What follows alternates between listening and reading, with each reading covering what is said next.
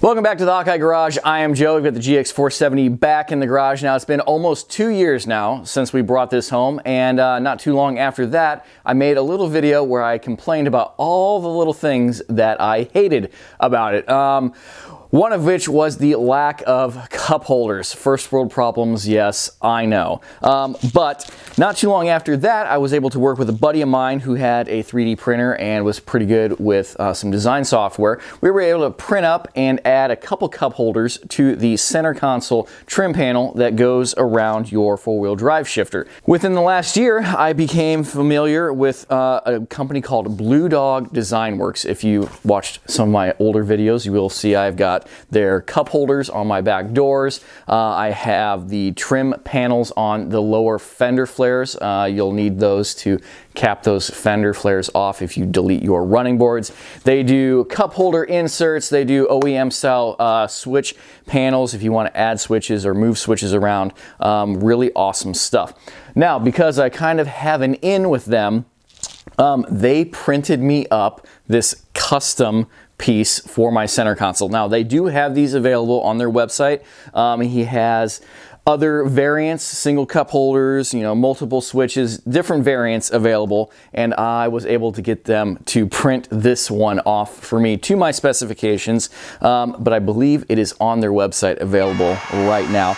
Speaking of which, all of November, 20% off Bluedog Design Works website. So, of course, I will link that down below. Head on over there. They've got a lot of awesome stuff for 470s, 460s. You're definitely going to want to check out some of their accessories. Now, I've already got my center console torn apart. We're going to jump in there and take a look. I can tell you, there's lots of videos on how to tear these consoles apart, but the instructions that come with are really, really good. There's pictures, lots of explanations. You're really just going to need a pry tool, like a plastic trim tool would be beneficial. You can probably use your fingers or a screwdriver, and a Phillips head screwdriver. So it's pretty easy. Let's go ahead, hop in there, get this installed, and yeah, I cannot wait.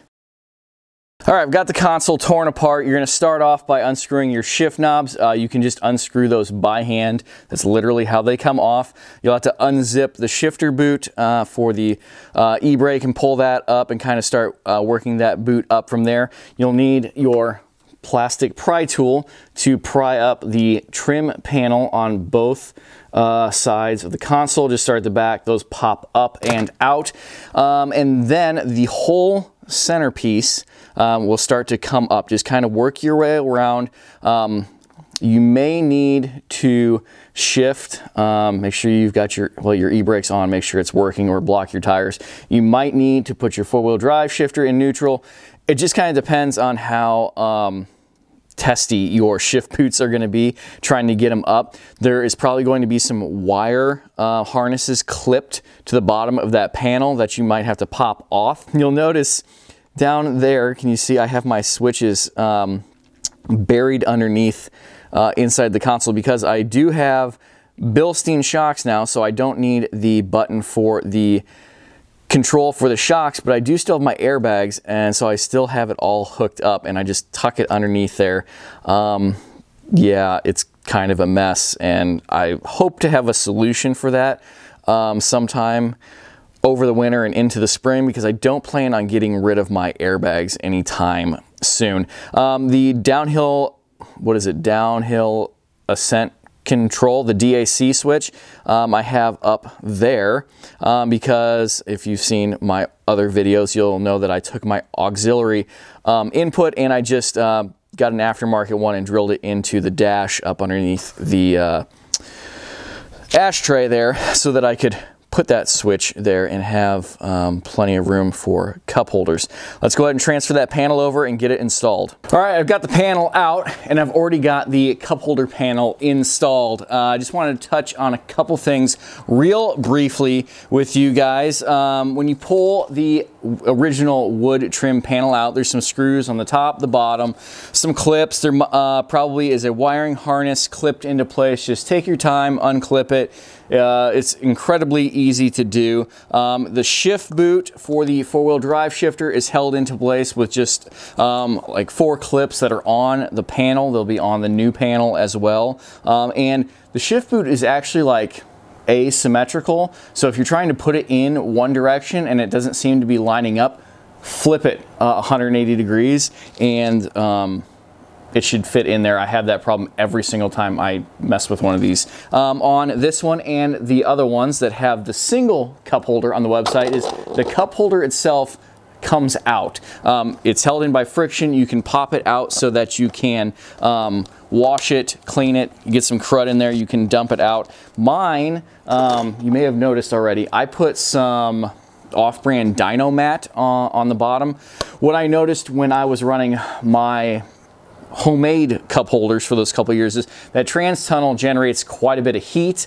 Never enough to, you know, be a problem. I've had it, you know, in the middle of summer, 110 degrees outside or whatever, with a can of pop in the center console. And yes, you know, the can gets a little bit warm on the bottom. If you've got some extra jute padding, that fiber padding material that's like under your car carpet, that stuff is like non-reactive and it is good for all temperatures. I put some of that on top of my trans tunnel, and I put some of this Dyno mat. I can say that the bottom of the Bluedog cup holder is way thicker than the bottom of the cup holders that I was using, so it's probably not going to be that much of an issue, but I just wanted to point it out because it's really cool.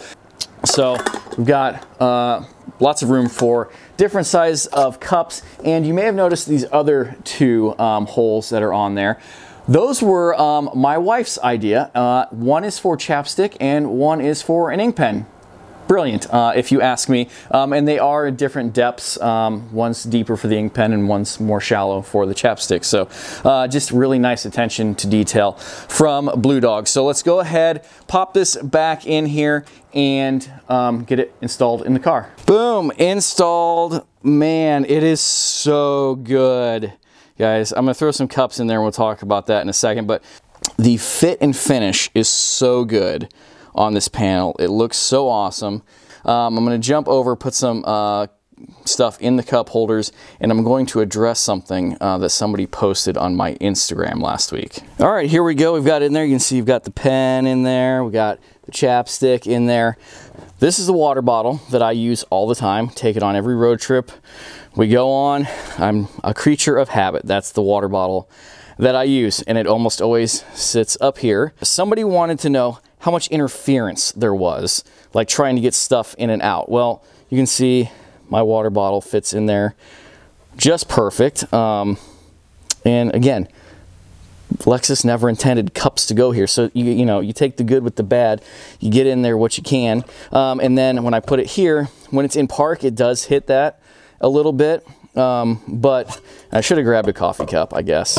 But that there coffee cup here, these are almost in the exact same spots as my original kind of cobbled together one was. I have no problems getting stuff in and out of there. No, you can't open the ashtray, but you know, a lot of cars have interference stuff like that just from the factory. Anyway, but I am so happy. It looks like factory quality. If you're curious, my four-wheel drive shift knob that I've got down there, there's a rubber shift knob from a Sequoia. Those fit on there, and it's the correct high-low arrangement. So just a quick tip for you there.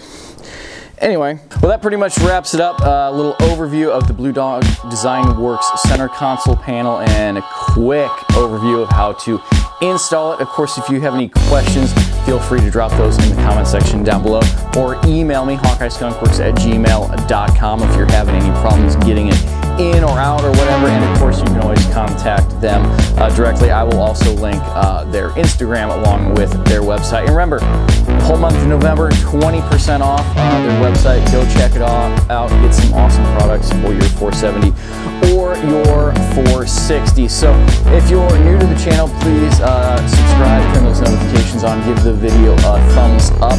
And until the next video drops, thank you for watching. Take care. Goodbye.